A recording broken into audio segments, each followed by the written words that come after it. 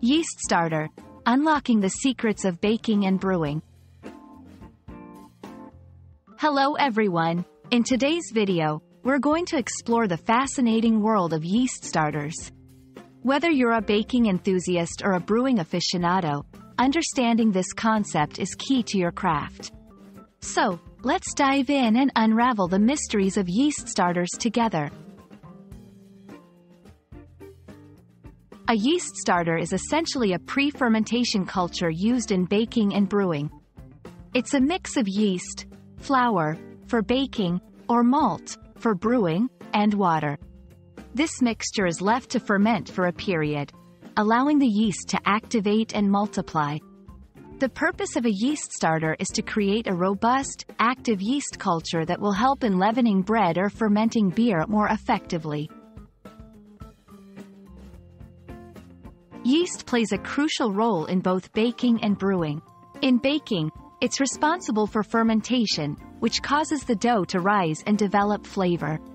In brewing, yeast is used to ferment sugars, producing alcohol and carbonation. Understanding how yeast works helps in appreciating the importance of a good yeast starter.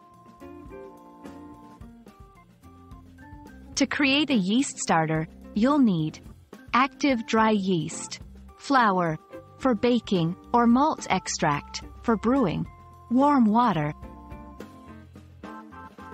Steps. 1.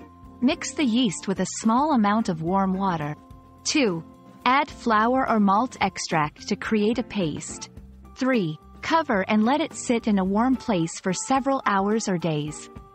4. The mixture will begin to bubble and grow, indicating that the yeast is active. Temperature. Keep your starter at a consistent, warm temperature. Feeding. Regularly add small amounts of flour or malt and water to keep the yeast fed and active. Patience. Good things take time. Allow your starter to develop fully for the best results.